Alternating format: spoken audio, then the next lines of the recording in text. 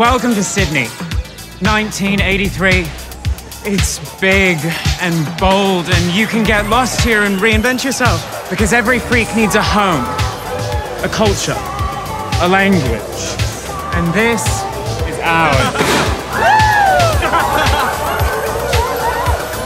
In Our Blood is a story about Australia's response to the AIDS pandemic. It's about what happens when different groups can come together and how they can create lasting change. If you want to change the world, you have to change the law. It's really kind of taking some risks, and it's adventurous storytelling.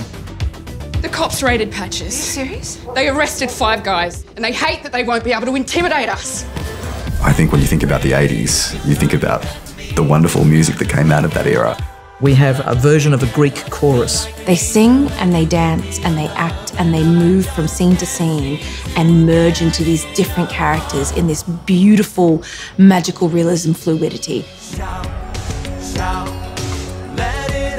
So they're kind of like taking our hand and guiding us throughout the story. For Hoodlum and for me, we always look for projects that matter. And we were introduced to this project through the creator, Adriana Capoletta. Originally, I wrote the show as a play, and I thought, well, what would it be like if I tried to adapt this for TV? And here we are today, filming on set, and yeah, it's surreal that it's really happening. What attracted me was that it was unusual for an Australian production. I hadn't actually seen one that was kind of using a real-life historical moment that I lived through as a child as well. Some people would call this pornographic. They're trying to make sex safer, and safer sex sexy. This story was not like the story that I thought, which was about people taking moral judgment and leaving gay men to die, and it was totally different. It was a story about the government actually taking action.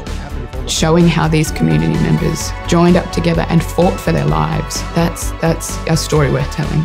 Make sure there's uniformity of approach across all the states. One national strategy. Stop this next phase before it starts. I've never worked on a set that's been as happy as this, and where everybody has had such a shared sense of purpose. What the producers and the directors really set out to achieve was to create a community of our own. I feel the production has done an incredible job of reaching out to the queer community. The more queer stories are told by queer people, the more authentic they'll be, the more they'll strike a chord with audiences. What will come through in this show is this sort of level of authenticity, and it's more than that. I think it's lived experience.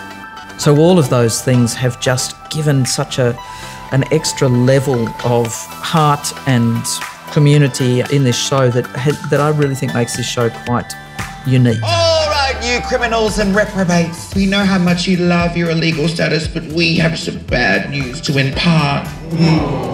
The New South Wales Parliament has decided it does love sodomy after all.